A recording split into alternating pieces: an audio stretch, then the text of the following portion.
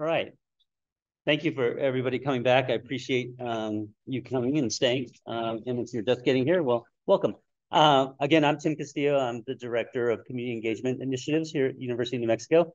And just happy to really start to build this network and really advancing the state of New Mexico and really looking at how we improve what we do in community engagement here at UNM. So with that, we've got another panel of people that are running centers and institutes here at the university.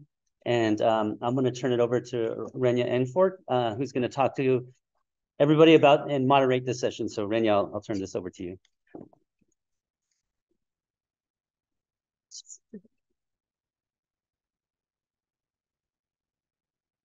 This microphone seems to be falling apart. Can you all hear me? Yes? Okay, then I'll put this here. So welcome everybody. It is great to see everybody here for another panel on discussing community engagement here. This panel is focusing on 4 centers and institutes, initiatives here at UNM.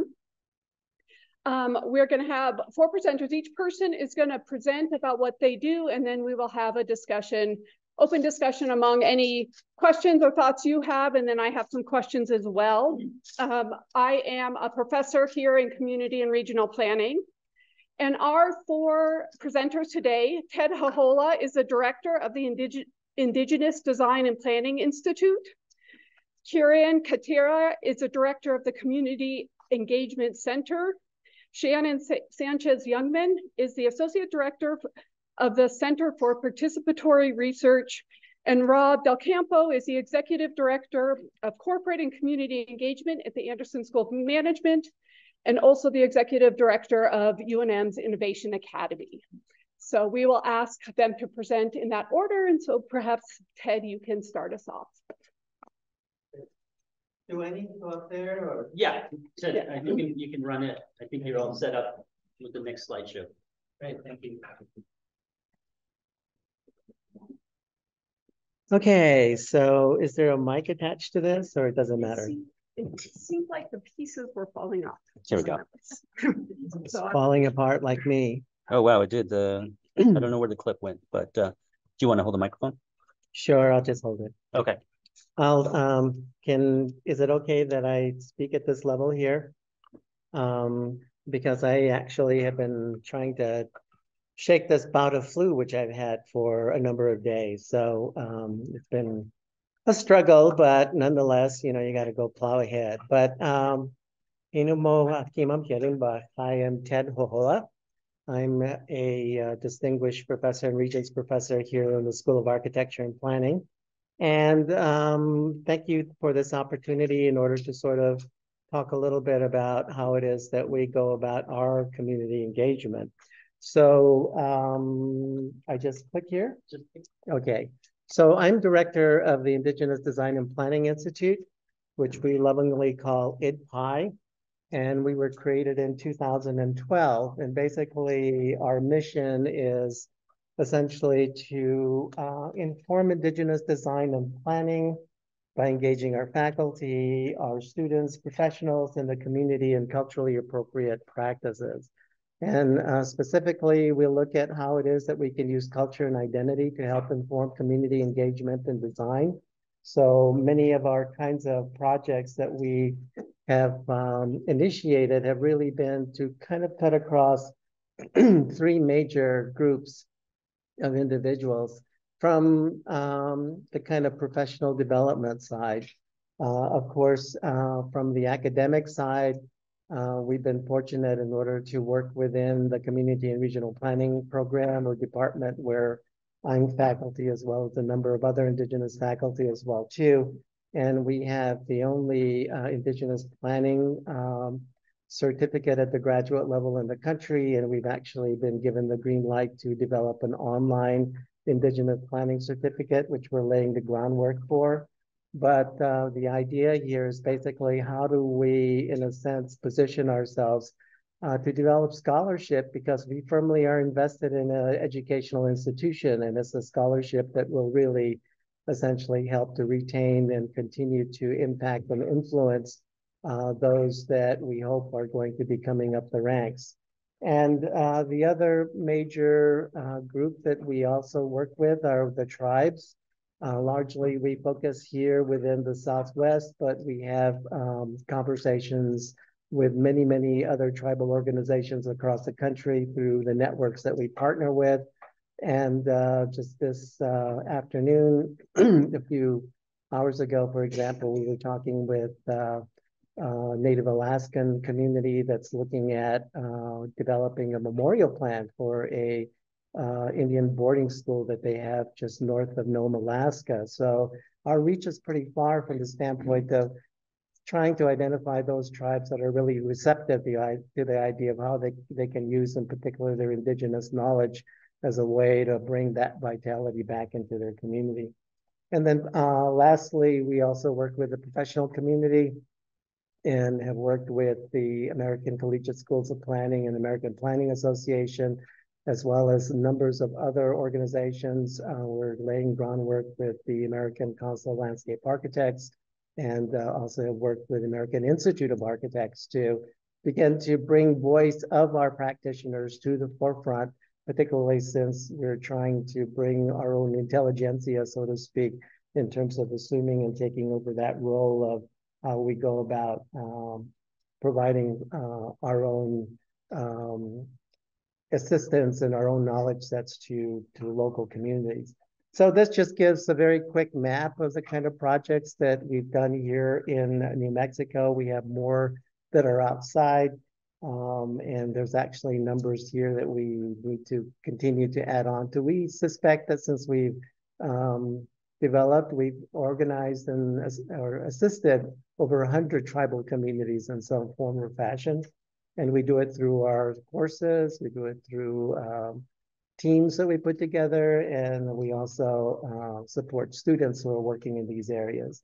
So these are just some of the examples of the projects which we've completed. These ones represent large tribal community planning kinds of initiatives.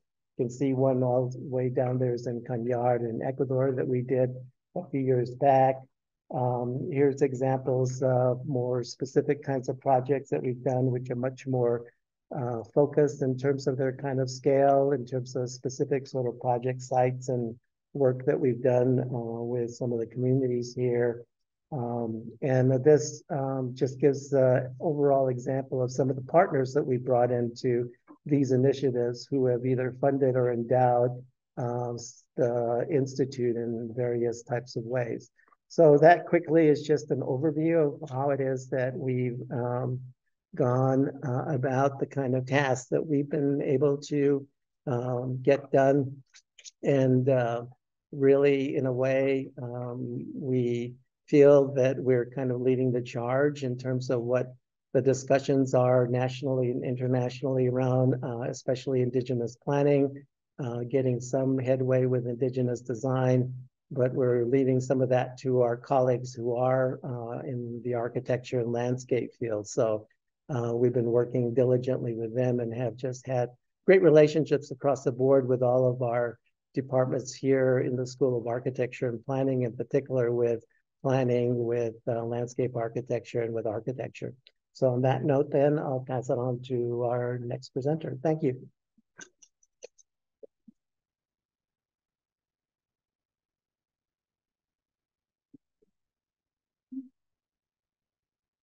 Thank you, Ted. You know, he's mastered the art of being so succinct and 40 plus years of doing this work, right? So this won't be that, right? So I've only been doing this about 25 years, but you'll be like, what did she say? It's all over the place. But I will try to sort of share what we do at the Community Engagement Center. So I'm gonna pull up. So it's anti-racist leadership for a just and kind world is the real, you know, emphasis of what we do. And know that that involves a lot of ways that we need to do that. Some of them are more sort of, and by the way, I won't be reading off slides, so you'll hear me ad lib and add things that you're like, where is that on the slide? So the institutional change piece for sure has to happen, structural change. even though we're about that leadership development of young people, and I'll get into that, but there's so many networks that the community engagement centers are part of on campus and off campus, all trying to shift and change things. Like an example would be, since the provost is sitting there, it's the provost's council, right, on diversity, equity, inclusion. I was one of the co-chairs of the founding of that committee that helped bring about 2 pieces of change at UNM. No UNM student can graduate without having a class that's on diversity, equity, inclusion, and power, right? And that is one thing. A second one that took many, many years is shifting and changing the hiring practices so that we actually ask staff and faculty, what's your demonstrated commitment to equity inclusion, right? And it's a shift from just saying, you know, what do you believe about it, right? Because people can Wikipedia, right? But what have you actually done? And that matters, right? But that's like 4 to 6 years for some of those shifts. And then off campus, an example of that sort of incubation of new ideas and new initiatives, we were part of the Native American Community Academies NACA Inspired Schools Network, right? And this is a network that helps start schools from that indigenized perspective. And they asked us to work in the international district. And they asked us because of a longstanding relationship with NACA and NISN. And also because the international district, right, largest number of urban natives, refugee asylum seeking families, there's so many, you know, low income families in that neighborhood. And I come from a displaced family group. My parents were factory workers with, you know, middle school education. There's this sort of connection that I had with the international district. They knew, right? And so we helped charter a school in the international district that was based on, and this is that community engagement. The families, the communities all came together for 2 years to help name what it is that they want in that school. And it was restorative justice, ethnic studies, and food as medicine. And it's been chartered, it's still to start, right? So we're not giving up hope. The families aren't giving up hope. It will one day be a school that will start in the ID. But because that school didn't, it's been chartered but didn't start, we took the Food as Medicine Network, and that became its own network of all the partners and collaborators who actually want a whole school model where food in the cafeteria and everywhere is what they want it to be, right? It's culturally responsive, it's things they can recognize, it's healthy, it's locally sourced, all of those things. So that network is trying to push for that kind of change in our schools. So there's that big umbrella. And then there's all of the youth development work that we do. And that is the longest standing. We've been here 27 years or so, mostly under the radar. And we've been working with young people in various projects. And I'll get to some of those other things we do, but I'll get to the projects that we're a part of. So let me start with UNM Service Corps, the oldest one that we've worked with. And those are full-time university students, and we take on Central New Mexico Community College students. And they are in community at least a year, and they're with those communities 15 to 20 hours a week. This is what they do. This is their parallel education as they are studying in college. And we try and sort of connect them to nonprofits and community-based spaces that really help them connect their studies to outside and have the outside really help them enhance what they do in the school and actually figure out what they want to do in life, right? They learn from the networks that they have there. And I'll talk about the impact in a second. So NSF STEM is a collaboration with College of School of Engineering, and it's really to sort of have engineering students work in small groups with nonprofits, with community identified projects that the young people can address, right? And so that has been running for a while. We've got Food as Medicine, that larger network I spoke about, anti-racism workshops and initiatives. So this is huge for us. People's Institute for Survival and Beyond is an organization that's shaped what we do. We've become core trainers, some of us in the mix. And it helps have that framework that it's about structural racism, it's about structural inequality, and we should really be looking at things in that way and not just serve, right? Because then we might even be perpetuating some of the harm. And then AILI is the Anti-Racist Youth Leadership Institute, high schoolers getting involved in similar kinds of projects as well. But they actually do that for about a month in the summer, and then they're civically engaged throughout the year. And I want to mention Public Allies, and I want Public Allies to stand up and our staff because I brought them here. So they're up there. These are the Public Allies. Thank you. And the regional director up there as well, and the staff of Public Allies, all of that bunch over there who are refusing to stand up, but there's staff up there as well. Thank you for all the service you do. And public, yeah. So this is the we, right? There's no like, oh, Kiran, the center, the people, right, that are involved. There's a huge number of them, but Public Allies, they're committing a whole year of service, right, to nonprofits. And we, you know, the vision mission of Public Allies is so similar to CEC. It's all about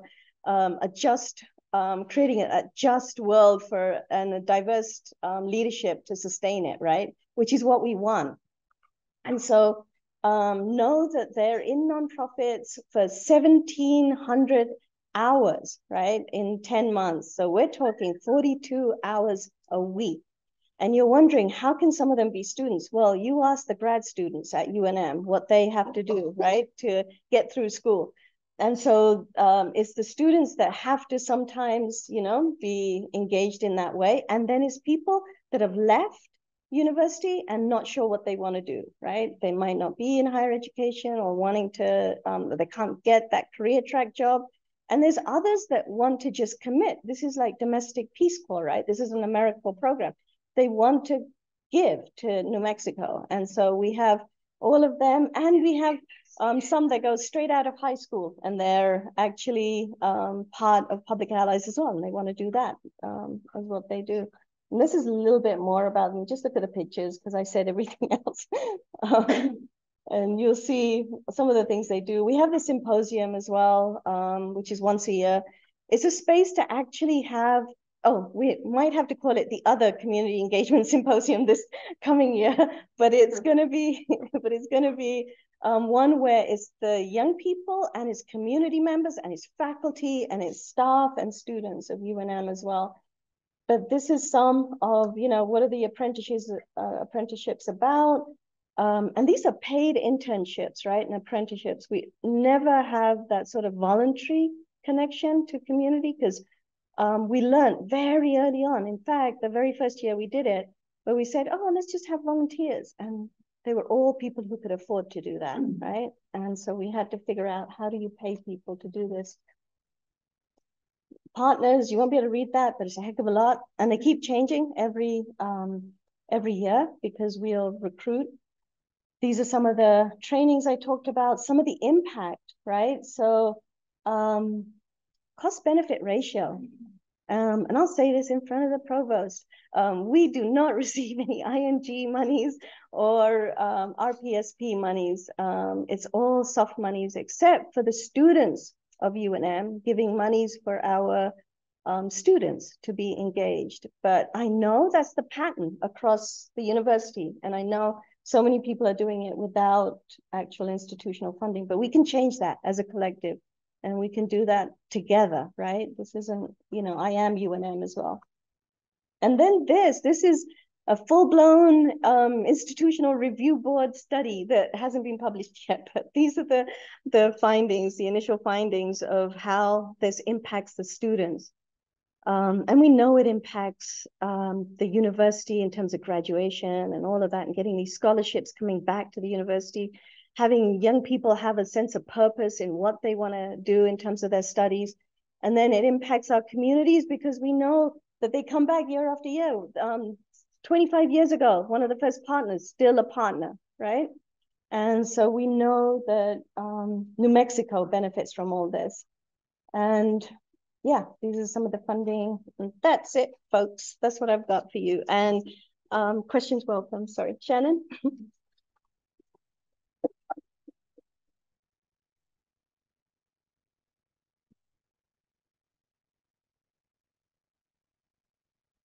Where did the microphone? Is this the microphone? Where did it? Oh, can you hear me? Yeah, I think I'm gonna take this. That seems too slight for my voice. Good afternoon. My name is Shannon Sanchez-Youngman. I'm an assistant professor across Lomas in the College of Population Health. And I am one of those people that the first panelist spoke about as a returner. I'm a native New Mexican. My family comes from the Belen Tomé area, and I have a lot of deep roots to that farming community and the land grant there. I'm going to be talking to you today a little bit about the UNM Center for Participatory Research, and it looks like my slide didn't make it all on there, but that's okay. I'm the Associate Director for Research and Evaluation. Nina Wallerstein is our director and was unable to be here today. She's visiting with her son in New York, which is good for her. And Rebecca Ray is our other Associate Director who really manages all of our efforts related to Indigenous CBPR work. Uh-oh. I'm not sure what happened here, but let's just make the best we can do here. So our mission as a center is to really support a collaborative environment, both with UNM and with outside partners, both within New Mexico and across the country, with the core values of really engaging in community engaged research work that is social justice oriented and that is really aimed at eradicating and remediating inequities related to social and health inequities. So we've been talking a lot about engagement today, and we've heard a lot of people talk about engagement from pragmatic experience, from historical public history, from business integration. The work that we do is really centered on a collaborative approach to research that really equitably involves people in all aspects of the research process and recognizes the strengths of multiple ways of knowing and doing knowledge production. Our approach and the work that we do is really centered on when people are engaging in, let's say, health research, for example, that they're really going and partnering with community members to research a topic of importance and to bring in community knowledge and perspectives along with academic expertise and knowledge to improve the community and eradicate health equity outcomes. What's important about this kind of research is that while many of us do observational work that's grounded within the typical academic setting, our approach is also very action-oriented. Our center engages in research that is designed to actually solve and tackle problems that real-world people face, and to also really celebrate resilience in communities.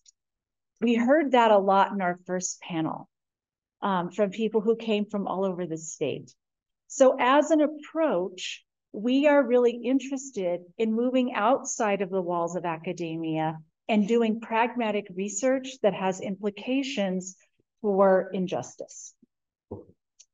So this is just a simple slide that summarizes kind of the core values of how we approach the work.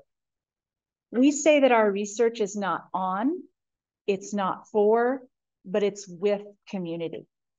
So when we engage in research initiatives from start to finish, community organizations, community stakeholders, grassroots community are all part of the research process from start to finish. We don't just go out and collect data and report and get feedback from communities. Through our efforts, we're really involving community throughout the process so that we're really co-creating knowledge. A major aspect of our center is promoting Indigenous health and wellness.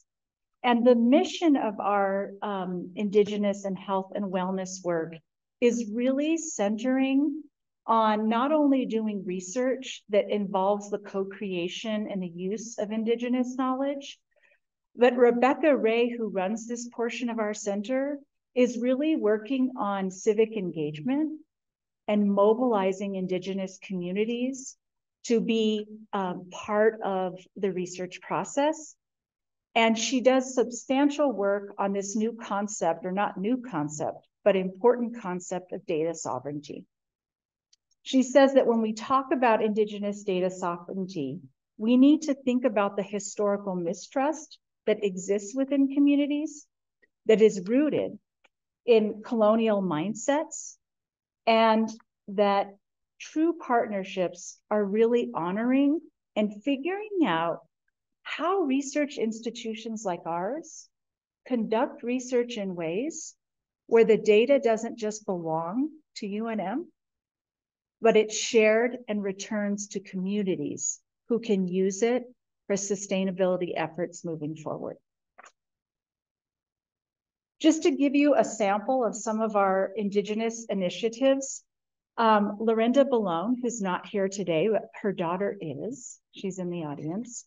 She's led a long-term effort called the Family Listening Program, which has been a collaboration between the College of Ed, our center, and UNM tribal communities to strengthen culture-centered intergenerational family wellness. That program has been funded through multiple cycles from the NIH, and now her initiative is really working on how to disseminate and implement the findings throughout the state of New Mexico. We also have a really popular initiative called Res Riders, which is a year-round leadership program that utilizes extreme sports activities to build strength and coping and leadership skills among Native American youth. This project started out as an NIH-funded research project, but it was so successful that it's been sustained after 15 years post-funding period. And finally, through our Indigenous efforts, Rebecca runs the Tribal Data Champions Initiatives, which is a year-long program that's exercised with tribal community partners. And through the process, folks are learning how to define, govern, protect, and control the collection of their data. So what we're doing in this initiative is really looking at how do we build capacity within our communities, within our tribal communities, so that they can push back better when PIs like us, faculty members like us, come and ask them to do research in their communities. So the other major component of our center functions around CVPR research and evaluation. And this is where my work is more centrally located, along with Nina Wallerstein. So in this arm of our center, what we've been really trying to work on over the last 15 years is there's a lot of folks doing CVPR research across the country. We set out through a number of national initiatives to understand what is science behind this? Why are some partnerships more successful than others? And how does this kind of work impact long-term outcomes in health and social equity? So this just gives you a sense of the stages of funding that we've gone through. And it started back in 2009, and now we're in stage 4 of our funding. Importantly, what we've learned is that we surveyed over 500 partnerships across the country. So we've developed a set of metrics that helps us understand what is it about partnering processes that make research community-centered, okay? In our more recent work, we're really aiming to develop and implement interventions that are around institutional transformation. So we've learned a lot about what makes successful partnerships impactful, but we learned through our work that partnerships are not enough. Academic health institutions have a major role to play in figuring out how we can scale up these processes and also leverage more structural power within communities at a bigger scale. So in our more current funded work, we just went through a process, an engagement process with Stanford, Morehouse School of Medicine, and the Fred Hutch Cancer Center. And we were able to co-develop with those institutions some successful organizational interventions that we're hoping to pilot and test in our next round of funding. So for us, moving forward, it's important to understand all of the dynamics that level the playing field and help alleviate power relations. But moving forward, it's necessary that we start talking about how we scale this and do this at the academic institutional level. I'm not going to go through our whole model in full, but through our years of work, we've been able to work both nationwide and in New Mexico with stakeholders from all sectors and across the country to develop a framework and a model for what it looks like to really do engaged work that leads to health and social justice outcomes. So this is an example of our conceptual model. And I just want to point you right now to the two inner bubbles. We have found, and you heard this today by how people spoke, is that there are two essential, crucial elements to creating effective partnerships. One is relationships. And we've heard that throughout the day, right? Relationships can be between individuals. They can be among organizations, but the relational aspect is very, very crucial to forming successful partnerships. And we've done a lot of work to start to understand what are the structural elements that really make this work. But since this isn't a research talk, I won't bore you with all that today. Importantly, we find that when people are doing intervention, that partnerships are much more successful at generating long-term change when they integrate community knowledge and when they use a variety of empowering processes in their work. Now, the word empowerment is a tricky one these days. But if you're interested for more details, we've done a lot of work on really understanding and publishing on what empowerment means. And finally, we have found that there's a real difference between projects that go to community partners and say, I'd like your feedback on my survey, and those that really are integrating community members in the co-production of results and analysis. This just gives you an idea of some of the work we've done. We have a lot of interventions that we've developed with workshops that we've used all over the country, and this just gives you a picture of that. And as I said earlier, we're really excited about some of our new directions in our work. I was just recently awarded this NIH Research and Capacity Building Corps grant. The National Institute of Health has decided that they are going to attempt to fund community partnerships across the country to really do structural intervention work that addresses the social determinants of health. And we are working with Drexel University and have been awarded a subaward to lead their research and capacity building core. So we're very excited about that work. We also have other members of our center who are providing consultation on institutional transformation for private healthcare systems. A good colleague of mine, Prajakta Adsal, who's involved with our center, is doing some very important work with Mayo Clinic across the country. So I'll stop there and we'll have Rob.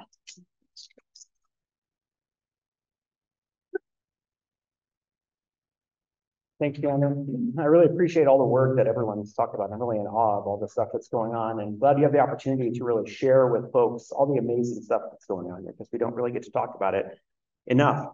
I had a hold on my calendar from 1 to 5 today, so I prepared a 4-hour presentation for you guys.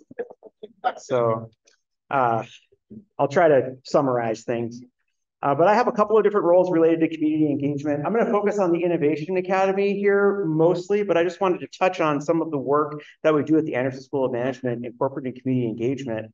That office was established in 2021 from the relics of a former department or area that we had and really reformulated. And we really focused on a lot of engagement issues with the community, specifically looking at businesses. We do a lot. We're looking at internships and how we can facilitate those for our students and for companies, particularly small businesses in and around Albuquerque, and now more and more throughout the state. We also work on hiring and trying to connect our students with job opportunities.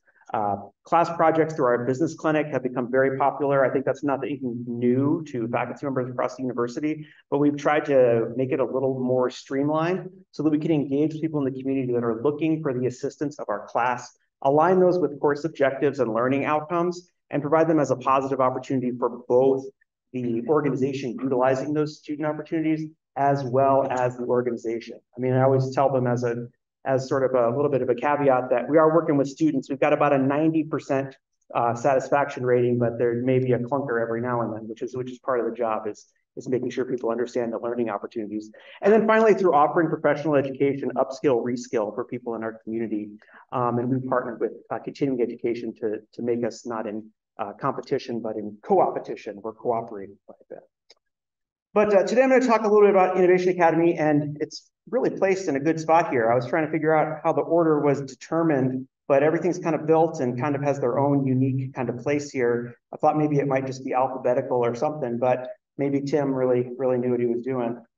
So sometimes I'm Rob DelCampo. I'm also a returner. I am from Las Cruces, the southern part of the state. So Tim and I claim to be the only people from southern New Mexico here at UNM representing. And we'll fight you if you don't agree with us. But a little bit about the Innovation Academy, which is a different type of community engagement. Obviously very important working with the community and how we engage with them. And I won't go into incredible depth about each of our programs, but I'm going to hit on a couple of highlights of some things that we do. We started in 2016 with a partial FTE buyout for myself and a mandate to find 10 students that were, quote, interested in this stuff, which we got to, and I think we've hit that on the head and done some other things as well that I'm really proud of. I think our work is really important and really impactful. And I think a lot of the tenets that our other speakers have brought on, talking about restorative justice and talking about inclusion and all these sorts of things, really underlie a lot of the stuff that we believe and put into place. So they're not really embedded in our presentation, but I think it's really important to acknowledge that it is part of everything that we do. I call this a meta-curricular program. I'm really not sure if that's even a word. Definitely not sanctioned by university nomenclature, but there it is, too bad. And we really perceive ourselves to be an incubator for ideas, businesses, and people. Right? So we're really talking about how the interface of people and ideas and the community can really better not only the people, but also the community. Where for all students, any major, and our mission too is to infuse creativity, innovation, and entrepreneurship into their degree programs and into their thinking as they move on and leave the university. So we really sought to democratize entrepreneurship when we started. And the word entrepreneurship is incredibly problematic. It has a lot of connotations that are not things we were looking for. So when we started the program and I kind of hoofed myself around to a bunch of classes around campus and said, who wants to be an entrepreneur? Like one person in the back of the room would maybe raise their hand. So who wants to be on Shark Tank? And everybody, me, right? They all want to be there. So we didn't want really the nomenclature to get in the way people participating in something that could be incredibly helpful for them, or at least the tenets of which are going to serve them in any career or really any endeavor that they seek to engage themselves with as they leave the university. So we have the Innovation Academy, which is really a catch-all for many terms, but it really is more than just entrepreneurship. A little snapshot of students that engage in our program. We're around 2,000 students that engage with us right now. That's probably pretty close to our cap. 50% female students, 50% students of color, 65% first-generation college students, really resonating the mission that we're talking about creating opportunity for themselves and really chasing it as something that could be productive for them in the future. And providing a safe space for failure, a safe space for success, and a safe space for whatever kind of lies in between. We have students from 88 different majors across the university now. This ranges from philosophy to medicine, from law to engineering, to business, to education. And about 400 students have received academic credit for the work they've done on building their businesses. We've had a little more than 250 businesses established by students while they are in school since our inception, and we're really proud of that. We dole out a lot of money to students, and just recently our students have started to see some investments from the local community. So these are equity level investments for students to take their businesses and move them forward. The big end of our funnel, and this is actually happening next week. I will invite you all to join us on the 8th of November at 5:30 p.m. at Bow and Arrow Brewing as our pitch competition. So we have our students with their ideas. They come out in 90 seconds. They don't need a prototype. They don't need a mentor. They don't need any money. They just need some way to record those 90 seconds and to get themselves over there to give their pitch. It's really great. We have people that come out, and a lot of these students receive great mentoring and coaching from people in the community after they kind of engage with them and really kind of keep the fire burning for their entrepreneurial interest. We also have our Tech Navigator Challenge, which is really a community involved competition that we have, which utilizes national laboratory technology. So we take patents, we take non-confidential summaries from either Sandia National Labs, Air Force Research Lab, or Los Alamos National Lab. We've also used Rainforest Innovations here at UNM. And students who are typically non-technical then work with the PIs or the technical leads at the national laboratories to create commercialization plans for these technologies. So they're taking something that's really kind of esoteric, was maybe created for a defense purpose, and then they're talking about how they might be able to launch that in a competitive market. It's a tremendous opportunity for them to learn a little bit about tech transfer. And it's really great. It's been a great way for us to create pathways for students who don't typically pursue technology degrees, i.e. marginalized communities as well. And in fact, this past year, 2 of the top teams, the ones on that side, actually took testing and evaluation licenses for the technology that they worked with from the national labs. And Sandia very kindly did not charge them for those licenses to think about what it might look like. So for example, what are these things that we're talking about? One group there has a technology basically that uses cell phones to test for malaria in the field, right? It was designed for other purposes, but that was what they kind of thought of might be a great way to use either in remote areas or in underpopulated areas, something like that. We have talked about the Disney College program here a little bit as a way of how we really work with our interns and how we place students in different types of internships. This is a great opportunity for students to receive some credit working in creativity and innovation for Disney, but we also place students closer here to home. But we really want to focus on creating opportunities for them to provide value to these organizations while also learning about the opportunities in professional environments. We have a number of courses that we offer, including the Global Hackathon, our e-commerce courses, which I'll talk a little bit more about here, and then the Idea Incubator, which is really the place for them to get credit for working on their own idea.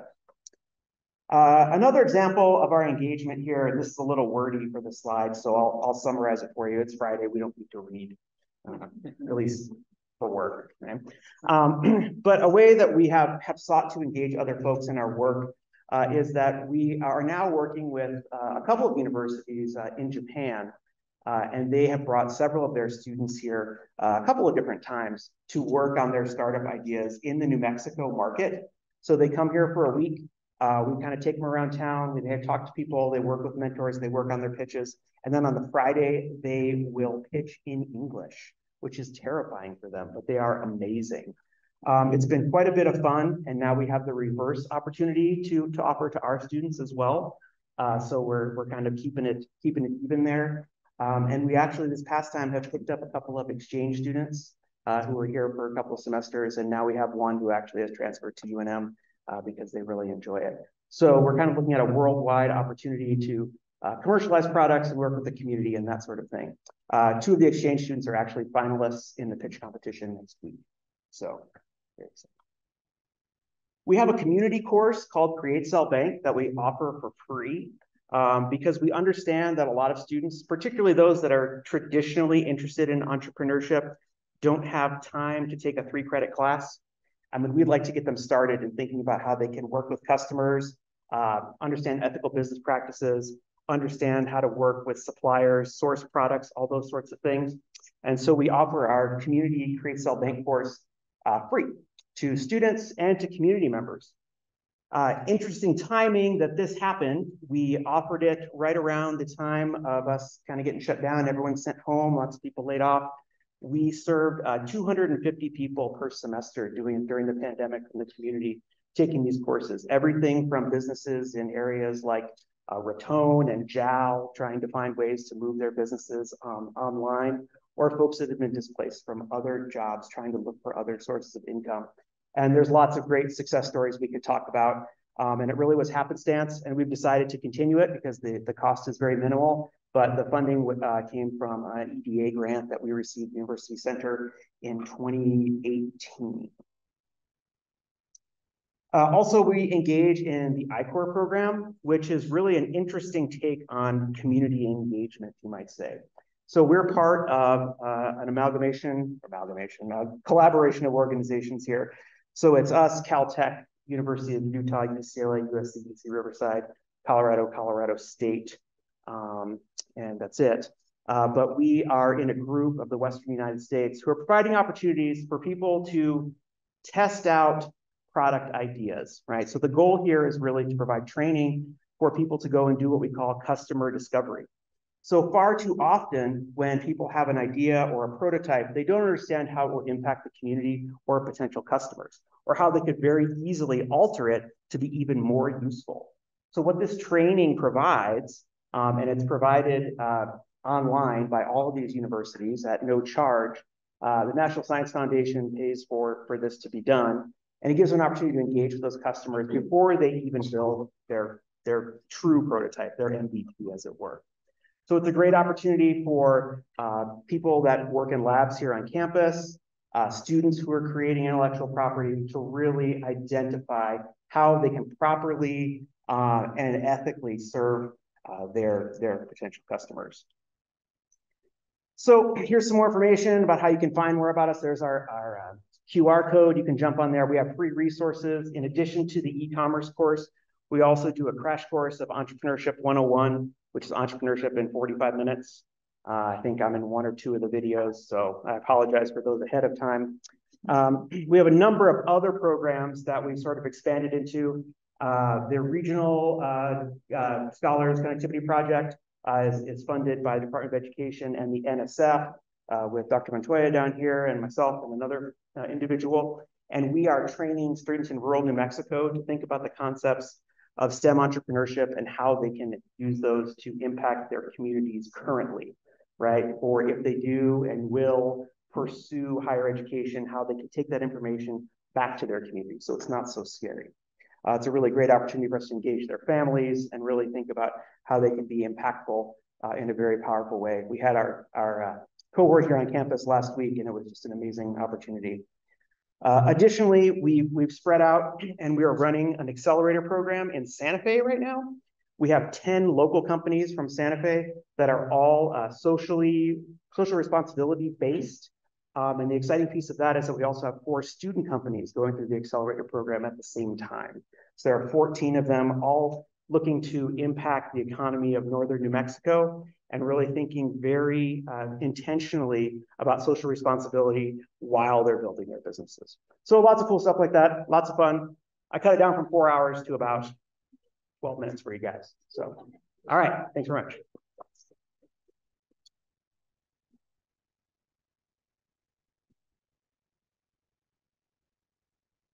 Well, I am, it's wonderful hearing about all this fantastic work. We have quite a bit of time for a discussion, questions, comments, and so I open it up now. I do have some questions, so maybe I'll start with one, and then certainly welcome anyone to ask a specific question about an initiative, or maybe a more general question about this. I mean, I think we are all here because we believe that, the university's engagement in community, or the university being involved in community engagement is worthwhile. And in fact, from my perspective, more than worthwhile, but very, very important.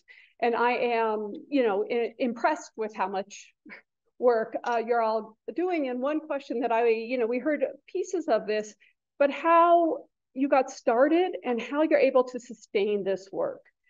Because it is something that we know is that there's a lot of good energy gets things started, and yet a lot of initiatives aren't able to sustain themselves. And this is something that we're certainly want to ask that, so we can figure out how to sustain more of this really great work. And so I know we heard a little bit, Rob, saying how you got started, but just any piece of that. And if that's, just one initiative within the Center Institute, or the Center and Institute itself. So I'll say that, the community has been sort of incredibly important in that regard. So, by engaging different individuals and seeing the value that we can provide them, even from a fiscal perspective, they're making investments in what we're doing monetarily through gifts. We don't ever solicit those really. We have people that do that, obviously, other works, the university. But when we make an impact and connect with folks, obviously it's been a great way to do that. Plus, some of the early successes are kind of harder, I think, than later successes. As we had some wins early on, that obviously gives you some track record with funding agencies to really kind of continue on the snowball and go from there. I think Shannon really had a great model with her sort of 4 phases of things. And when you don't skip one or they all work out, it's definitely a great thing. But it's almost like, the last grant was the easiest, but the first one was the hardest. That's my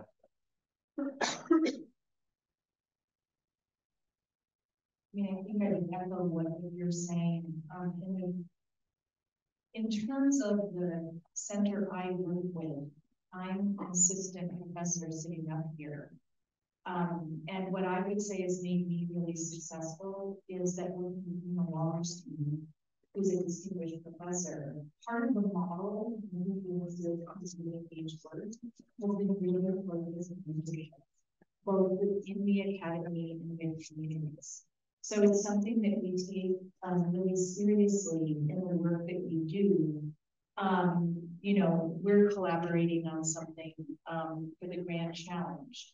It's really getting past the I piece and setting aside your academic ego and really just collaborating with folks over time. You develop core relationships, and it's really it multiplies, is what I would say.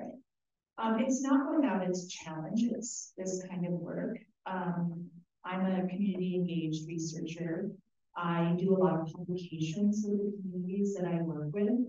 It's time consuming. It requires showing up all the time, right? I can't do a Zoom focus group here when I'm working in the community basin. I've got to go down, really be there, and really build rapport with those communities. But it's doable, and you know what? It's kind of more fun than the work that I used to do just in my office, is what I would say.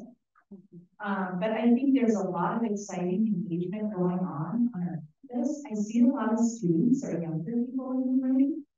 I think a lot of it's just really trying to connect with folks. We're always excited about working with our students. Look at what you're doing with your center. So I think that this is an exciting event that's going on because hopefully we can see each other and be more visible with each other.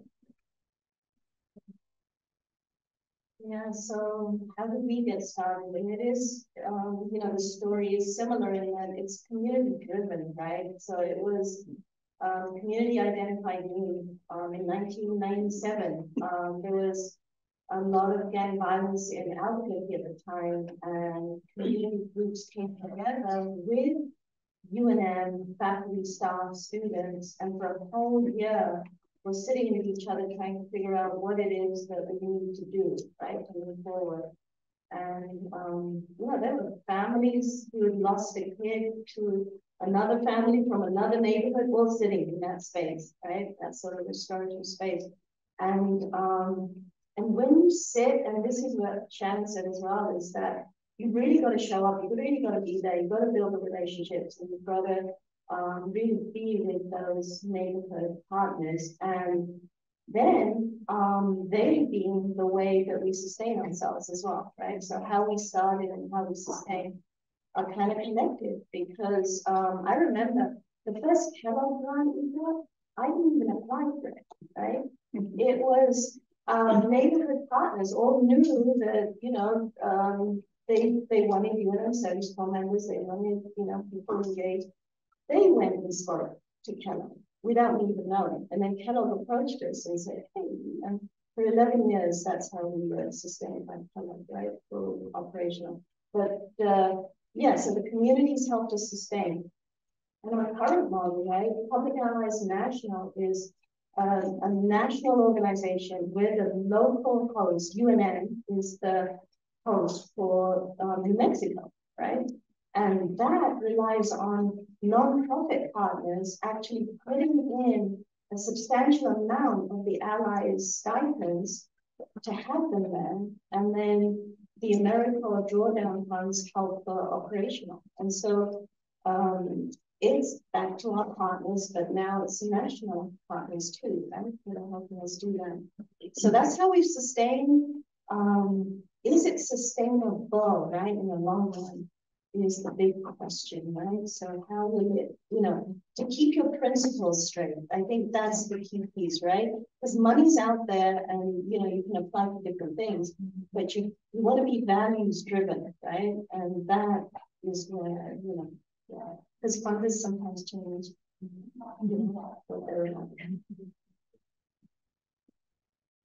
Well, we began actually in the context of this building.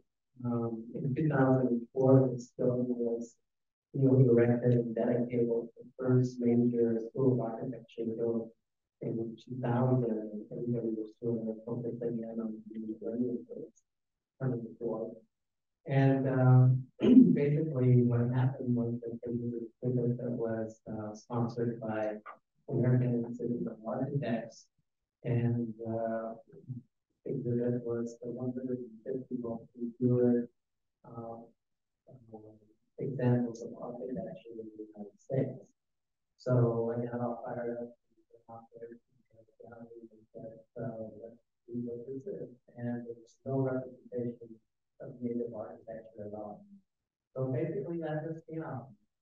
And I started talking with colleagues and began sort of relaying some discussion around why is that case? Why is it that our professions, which I feel are really strategic in terms of thinking about how it is so people, our communities, to rethink themselves, and in particular because we come from a legacy of settler colonialism, very a lot of destructive, simulated types of policies and trying to transform us into the other. Then as we try and forego all of this and think about the kind of challenges that we brought to our community, and how is it that we build our sense of sustainability and resiliency back again from the standpoint of not just technology and discussing all the impacts for the effects for the taking charge and say that how can we use the knowledge of the ancestors in order to begin to reposition ourselves by using traditional knowledge, but contemporizing it within the context of how this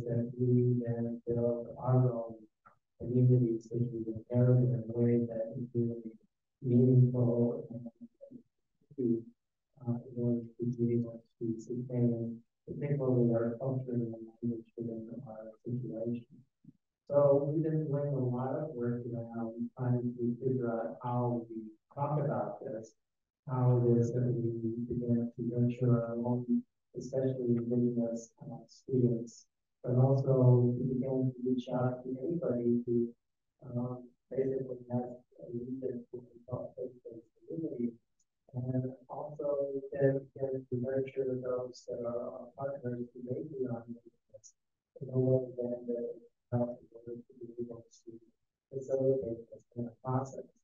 So, and we're really placing ourselves in the way that we can try and bring this kind of expression and be able then to transform the conversation so that people within our own community can get really in charge and do it in a way that really is expected of their own self.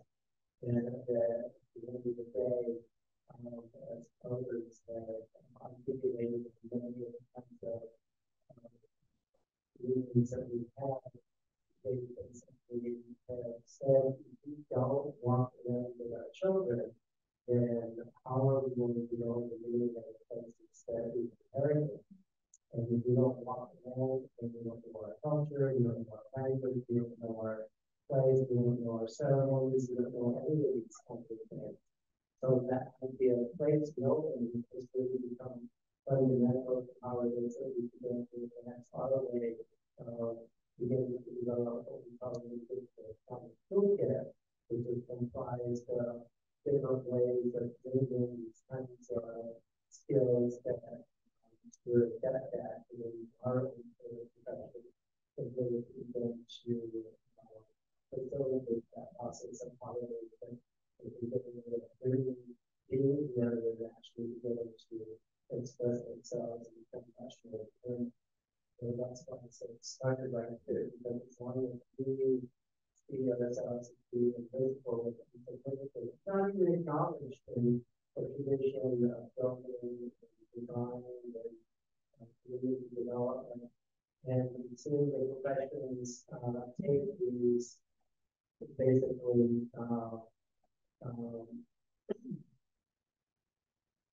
maybe say strong, but essentially usurp it in the sense of the fact that they claim that it's their innovation.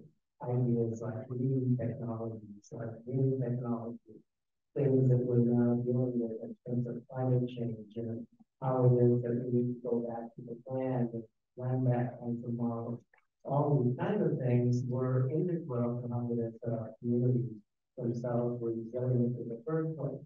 So let's acknowledge that, let's re-embrace it, let's re-energize it, and let's take it back and be able to define it in a way that really, in a sense, achieves what it is that we want to see in terms of our vision and for some folks of futurism, some way of taking it from conversation to actually empowering ourselves into the future in terms of who it is that we are.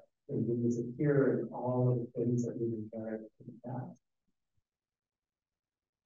And maybe just one follow-up along with I'm picking up on Kiran's point on about being sustainable into the future. If are there challenges that you see about sustaining your work, and if you have thoughts on what this might look like for institutional infrastructure to support that work as well, because thinking about that, any thoughts on that in addition to what you've all said?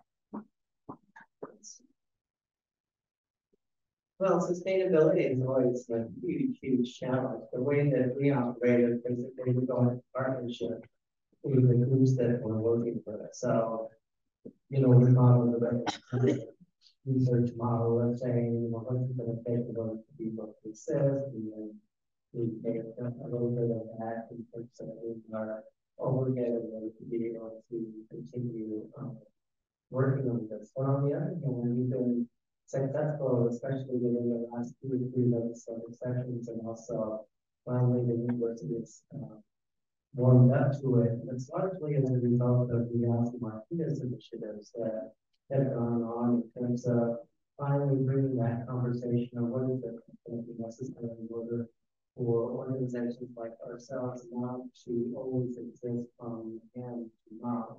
So we have to be able to keep clear funding for the last 2 years that actually go to our FPG in order to provide at least 2/3 of the funding for our staff. And then on that, everything that we do in terms of negotiating with our organization adds on to that. So we got that and the sustainability model ongoing, but we're trying to firmly position ourselves so that we become a to the university in terms of being really have the ability to continue so that we can stop worrying about how it we go out and address all the things that are out there, but instead build our own internal initiative and go about, because then we have a solid core upon which we can build and extend our approaches. So we've been fortunate that here is because it's sustainable endowment, which funded us a little bit of slide 2, and we can grow that, but we have to, like, it's sort of this model approach, kind of figure out exactly how it is that we stop deficit spending all the time and sort of grow that corpus so that we can essentially take on the same role as foundations do in terms of being able to generate a way of building that capital so that we can then depend year after year on the interest and then use that as a way to be able to build our basis of advocacy so that we can sustain themselves. And then the second part of that is we've been very attentive to the scholar aspect of it, because we are invested within the university and we see that as being somewhat in the belly of the beast.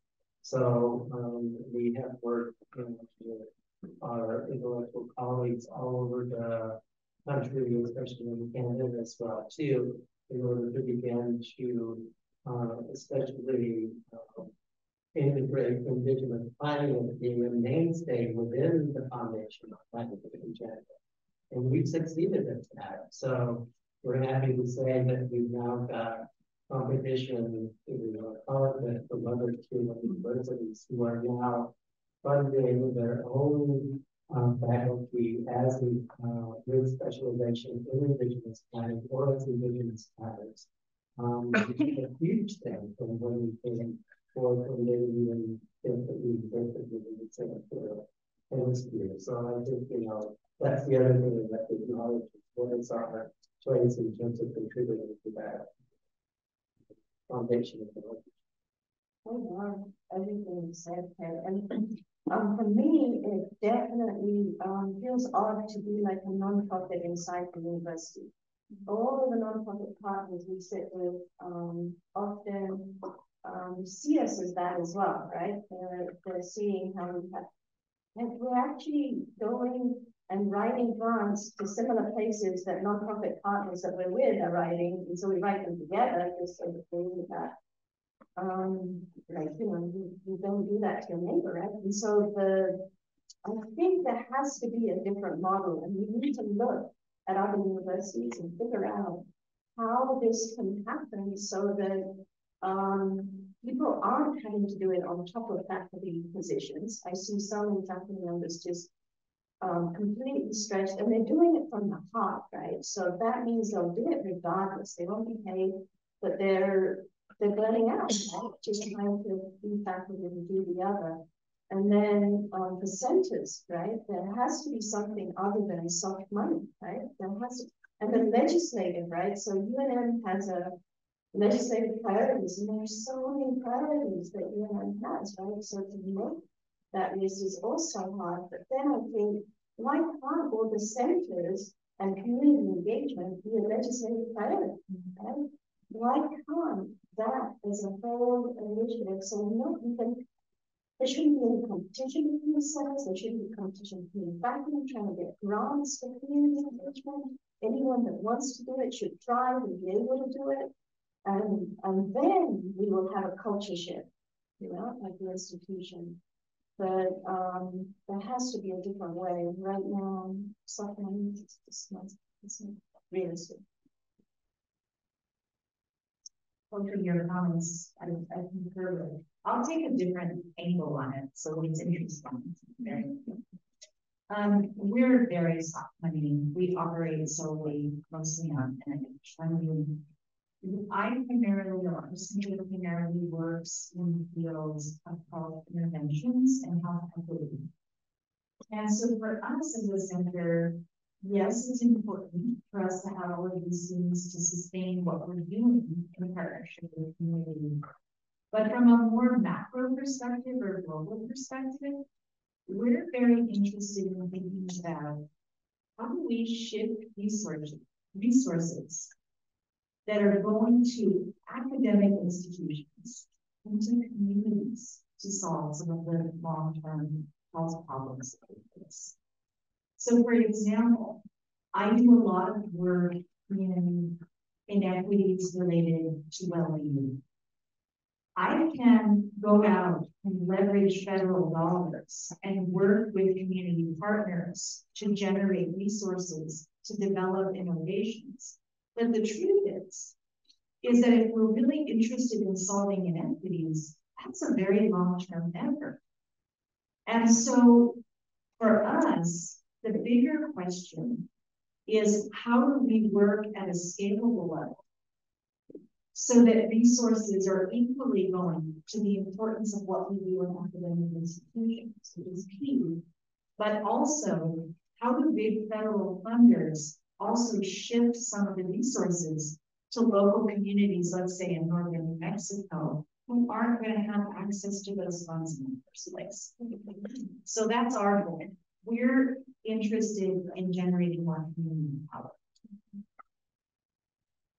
And I'll take a slightly different angle as well, and it's somewhat of a compliment to the university as well, is that obviously I do everything involved, but I think events like this and other educational opportunities throughout university to educate faculty, administrators about what people are already doing in these areas, so that we can create redundancy in some of these spaces, right? So that the new shiny participative research center doesn't just pop up in engineering or something like that, right? They want to partner with these guys, or if Ted needs some entrepreneurship training or something that you can work on, you come to us and say, hey, let's work on this project together. It's not recreating the wheel and creating these synergies across what's already existing rather than chasing a new shiny object. And I think we do a pretty good job of that, but I think there's just also so much going on that we don't know the breadth and depth of the capacity that everyone has. So I think, money is money and it's always going to be a problem, or it's not, probably is. But I think, thinking about how we can really look for competitive advantage by looking at specific areas of expertise. I will take this for any questions or comments. And then one out here.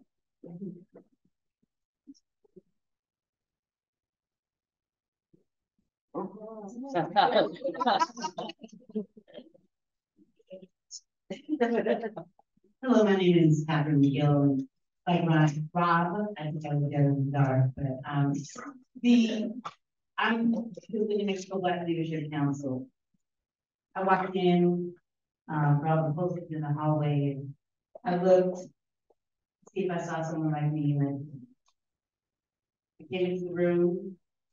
I looked further to see if I saw someone like me, and I did not.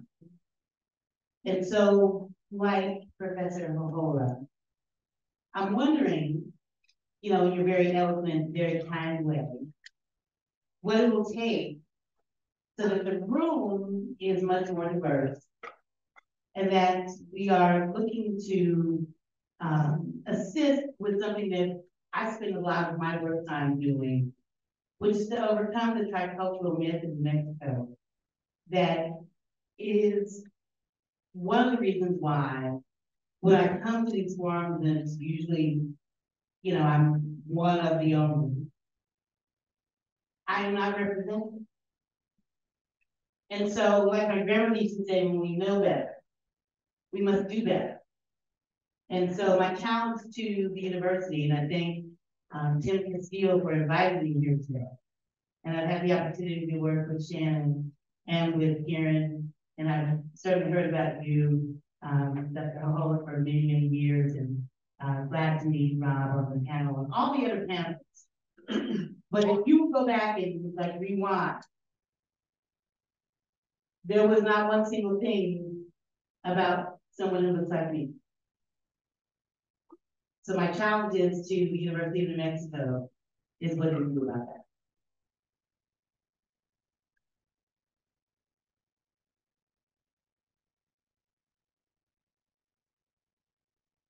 Make this work. And there is another microphone if anyone wants to, I'm not sure who's on, I want to be.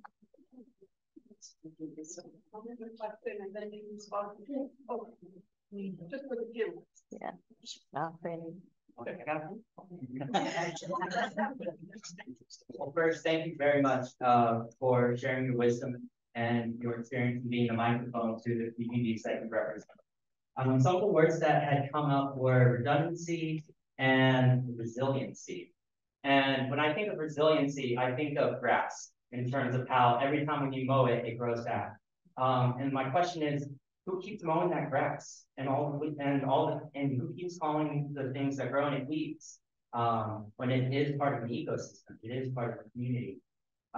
Speaking of redundancy, yes, having to be aware of making sure we don't repeat programs, but how do we also make sure we're not making one program that actively or unintentionally or unintentionally, but actually works against the efforts of another program? Because what I've realized, I'm honestly a visitor to New Mexico. After a year and a half of engaging with this community at UNM, realizing that we can say community engagement and be having two separate conversations. And so I'm curious about what are the day-to-day practices that each of your departments do to ensure that, because there aren't two sides. There aren't the people who are working towards anti-racist, decolonial activities and the people who are working towards purely capitalistic ones. Our engagement with youth and the future makes all of us invested in everyone's well-being. And so, yes, what are some of the techniques that you do in your meeting, when you're speaking with students, to ensure that everyone is having the same conversation towards active decolonialization, anti-bias, and towards life-affirming practices? Invite the panelists to respond to the both comments, like two separate comments and questions. Sure. I love the analogy you gave to mowing the lawn. And unfortunately, I would say that too often the ones that are mowing the lawn are people who have essentially taken the models and essentially have not necessarily contributed in a way that actually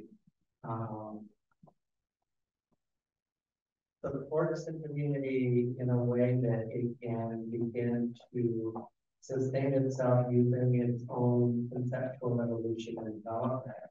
And there's so many kinds of intermediate things that are part of how it is that we even ourselves, and I love the idea of how research fits into this, when we have a lot of people that come in with this kind of attitude of saying, we're going to tell you everything that's wrong with the community. Yeah. And what it is that we have in ourselves because of our toolkit is to go into the community and basically talk instead about all the good things, what are the assets of the community, identify those and then use those as the foundation for the script of how it is that we're going to change things for the better. But again, to sort of acknowledge some of the things that I heard here, it's going to take generations in order to be able to undo the things that occurred over successive generations within our community. So it's not an overnight fix. So even we have to sort of rethink that model. In our particular case, we talk about 7 generations planning, and we talk about how it is that from our ancestral foundations, that there were people who initially it was fully well known that they were never going to live long enough to see us to position. But what was the compelling thing then that they initiated that continue to transfer to those yet unborn generations so that they could continue that single vision towards its fruition and come up with something that was beautiful and respectable. So I think, it's trying to bring that kind of consciousness back again so that we ourselves don't continue mowing the lawn, so to speak, and instead figure out exactly how we continue to nurture this in a way that continues to flourish, but flourish in a way that also builds that strength from diversity. Because diversity is the key way that I see that we're going to be able to continue to exist, because if we become monolithic, then we've lost it. If we look like the other, we've lost it. And I think, too often that's the way civilization is kind of Western civilization is staged our own scenarios and terms of our future. Thank you. Yeah, that sounds. So one of the things for us, you were asking what are some of our practices and what are we doing regarding anti-Blackness in our state, right? And anti-Asian sentiments. That's what the tricultural myth is about, right? It's completely visualizing Blacks and Asians in our state, which happens, right? Happens often. And so what we do, we have very intentional ways and then relational ways as well, right? The intentional ways is for people to understand root causes of what's going on, right? So public allies, I'm saying it in front of them so they can call me out on this if we haven't done this. We want them to have some understanding of some of the root causes, historical trauma, colonization, racism, every, so we look at the intersectionality of everything. But until you have that, you won't have common language, common understanding, and you can't get to, we also do asset mapping, right? And they did that, and they are going to be, they've already they're brand new to us, and they've already done some asset mapping and some power analysis, right? But the asset mapping, without that, and I know that we do this as well, that structural analysis or historical understanding of colonization sometimes ends up people thinking that, oh, don't be negative, just look at the good, right? And just do the asset mapping and just the combination is needed, and I know that does that in the institute as well. Understanding the we have to have both of those. And part of what Kathy was saying, so how do we do that? How do we work with our young ones and our community members? Because what Ted spoke about was that internalized racial oppression that we all have, right? Where we start believing myths about who we are as people and what others are saying about us. We think that's true, right? So how do we undo all of that? Because it's not just learning; it's unlearning things about yourself, right, and others. We do that through intentionally working with People's Institute is Surviving and Beyond workshops. It's community organizing workshops with an anti-racist lens. And it's helping us have that common language, common understanding. And the whole of that curriculum is critical race theory. It talks about anti-Blackness from the beginning. And it talks about how that manifests in New Mexico from a political perspective too, right? You'll talk about how the Spanish did that as well. So it's using it's part of UNM's curriculum, right? People all over UNM are teaching this in classes all over UNM. But if the student just gets bits and pieces, or some get it and some don't, then it won't matter. Right? We've got to have some sort of common understanding, common language about what's going on and why. Otherwise, we're not speaking to each other in a constructive way. People talk over each other, or they go in their own little subgroups, and they'll think, oh, this, and that's what's happening nationwide. But we shouldn't be making that happen here. We should take the opportunity as an institution to try and have people have those conversations across difference. Thank you. Thank you for the provocative and smart question. I'll just add that the Center for Social Policy is deeply embedded in creating pedagogical thinking.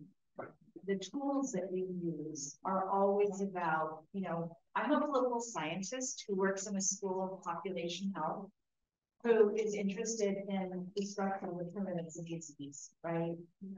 So the work that we do within the community is always about a deliberation between multiple people about what are those root causes, what do they mean, and how do we create solutions that make sense.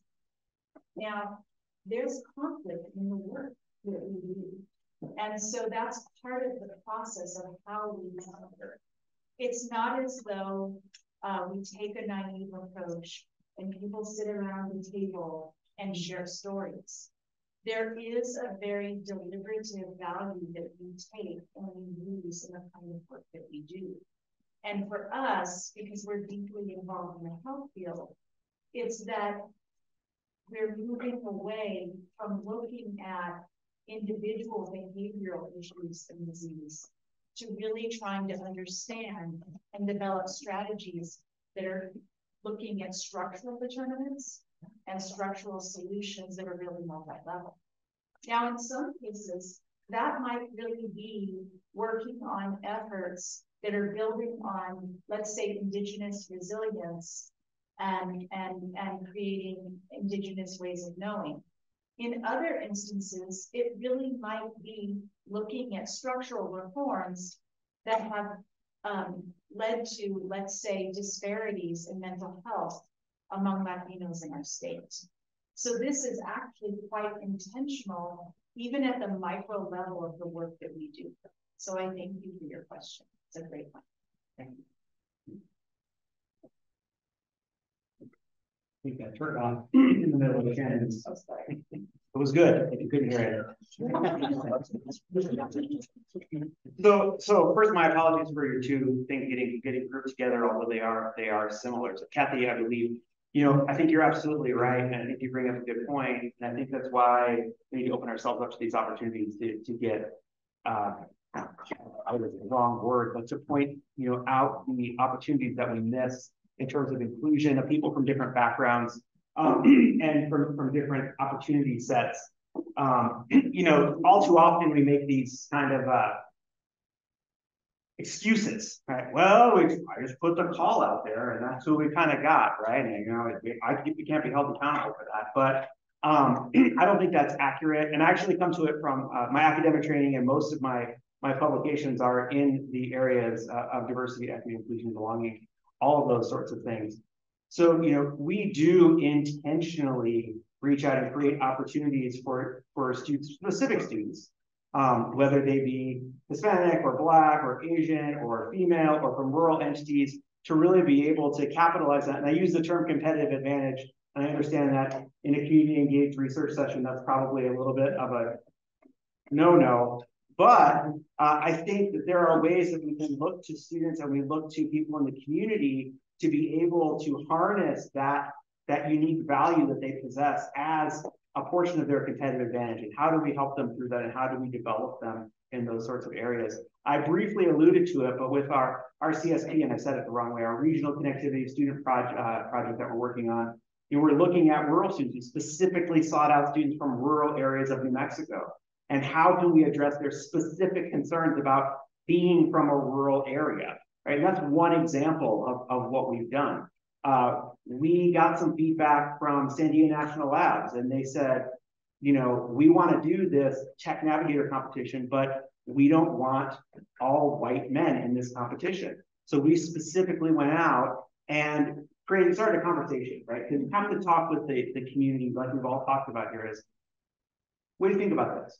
Why would we're getting feedback that we don't have a diverse enough representation in this competition. How can we get more people to be included? Specifically, I'll use women as an example. We said, women do not operate in STEM fields at a proportionate rate. We need women to participate in this. That was enough. on the female perspective to say, okay, great. And we had 80% women participate the second year that we did it. We've done the same thing with other groups. We've done it with Black students. We've done it with Asian students as well. And we've tried to create this sort of mentorship network and done matching not only on area of expertise, but also on the sociocultural aspects, right? So people can see themselves in those areas. So definitely super important.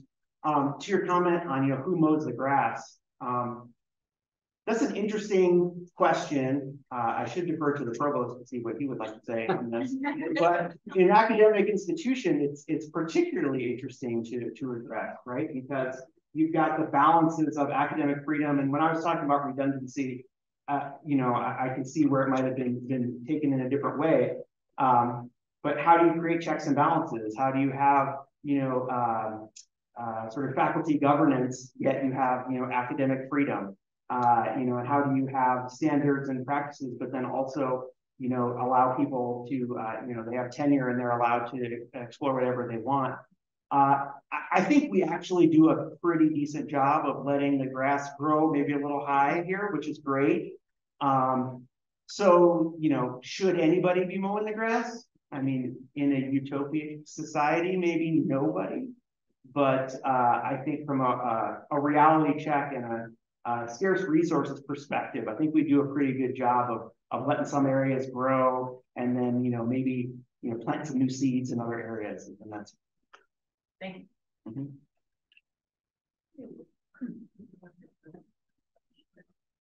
Hi,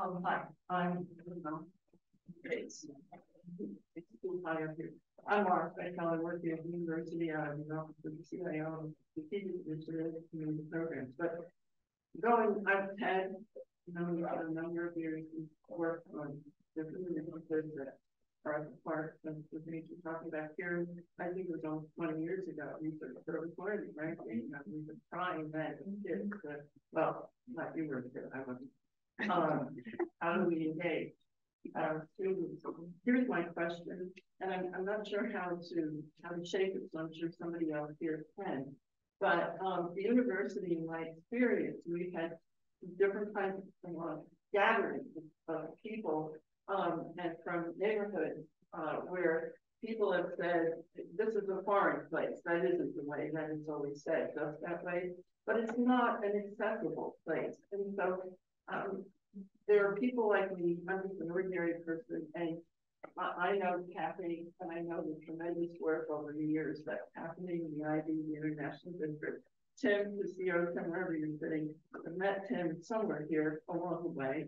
And I had actually hired Dr. over from EDAC to teach something in continuing education. Anyway, the point is this. I recently asked Kathy and Tim and Sue, you want to get together? We realized that there's something in this. I could spot something in each of them, right?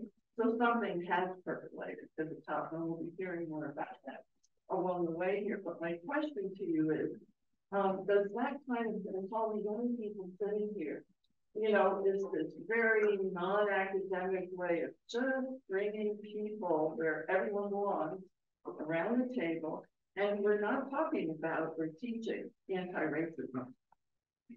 We're not teaching about the what is it, tricultural, I've been here, the whole thing, I don't know what to call it. But it happens. There's a transformation. Something happens in the human relationship. It has already in our rooms, right, Kathy? We brought people together in a convening, including the CIO for this institution. So what's the connection of that? Community engagement. But it was down to earth, people sitting around the table doing something. What's this something we want to do? But when we get into that, those brutal facts that surface, and we begin together to see the power of people. Kiran, you're shaking your head, so you need to help me because I don't. My question to you is: you're all very academic, and I once was, but and that's wonderful, and all of that. But sometimes that doesn't translate, as we all know, into anything in our communities. And I live in one of our nation's in this state for many years and worked in it. I have tried hard to make those pathways and connections. So help me. My question is, this pedestrian approach of mine, which is just intuitive, works. But does it have standing in this, our academic institution? Does that make sense? Okay. So I don't think this thing works, but I do want to respond since my name was mentioned. This will probably be the last response. So as we respond, if you have any last comment you would like to make, and then we will turn it back over to Kim to wrap things up. So definitely dialogue and discussion and roundtable conversations, and really the prairie approach has been community engagement centers core. There's no way you can do this work without sitting with people in circles and building relationships. So my nod was like a shake, but I actually agree with what you said.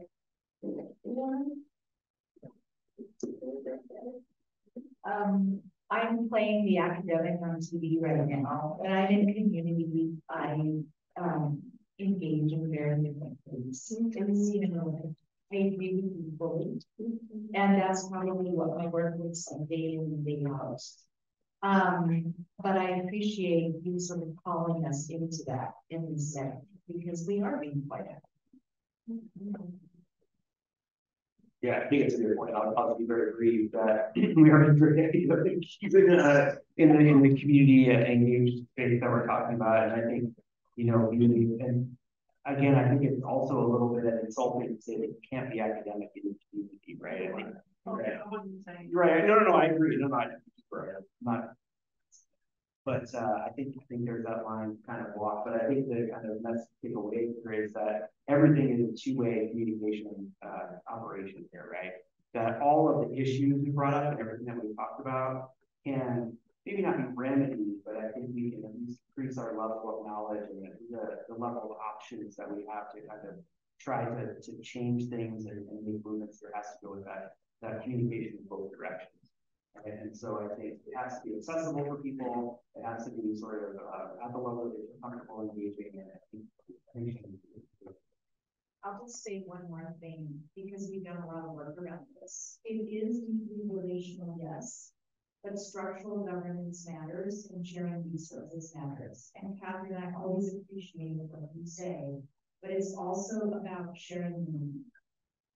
And when we're doing grant funded work, we set up co-governance in the project so that it's not just about being fun, but that the community voices actually have a say and a vote and a decision-making role in the grant.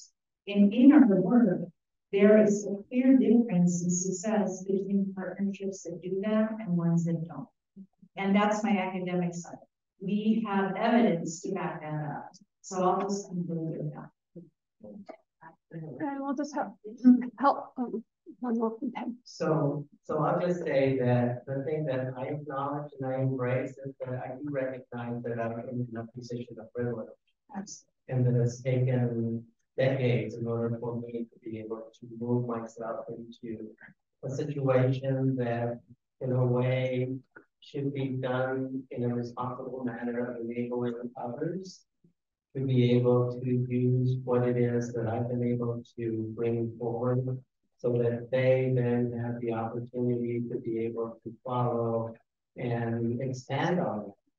And I think part of the problem that I see from an institutional framework and an academic is, what is the commitment of academia in order to make sure that there are others who are going to be mentored along the way in order to assume this? Because I have my batteries are coming to an end, so to speak, right?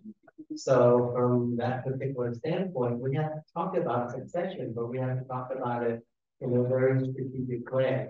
So I think, what we all share in common here is that we've all worked steadfastly to be able to build these institutions that hold enormous potential in terms of being able to transform in valued ways, in ways that have already been seen as being as working.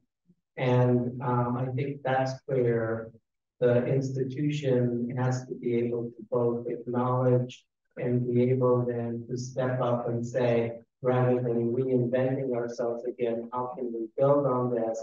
And if it's not going to look like this, then how do we make it better and how do we make it more akin? But it's here already. So let's just do that instead of trying to import some other framework where we start from the bottom all up again, start mowing the grass all over again. That's not going to help us anywhere from that standpoint. So. And with that, if you would join me in thanking you for your responses and the panelists for their participation.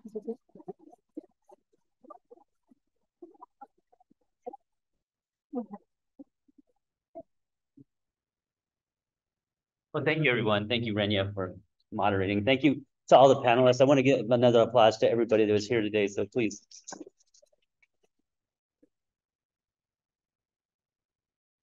As we move this community engagement forward here at the institution, I think we have a lot of work to do. And the advisory committee that I'm working with have really started to engage these topics and this conversation about being able to advocate for the community, having a place where the community come to us. And I think that's one of the things that we have to figure out and create a place for community members to come to the institution and have that open door and that conversation. So in the spring, we're going to have another, I don't know what we're going to call it, maybe a workshop that starts to address this and really starting to look at how we retool this model and really think about it for the future and really for sustainable for the future. So I wanted to thank Provost Holloway for allowing us to have this symposium today. Thank you so much, Provost. It's been a wonderful day. I'm glad this is over. It's been a lot of work. But we do have some wine and cheese and hors d'oeuvres for everybody. And so if you go down to the end of the hallway on the west end of the building in the gallery, there'll be some food there and some drinks. And then we're blessed by the music department being able to provide some music for us. So please join us. We'll be here till about 6:30. So thank you so much for coming. Thank you, everyone.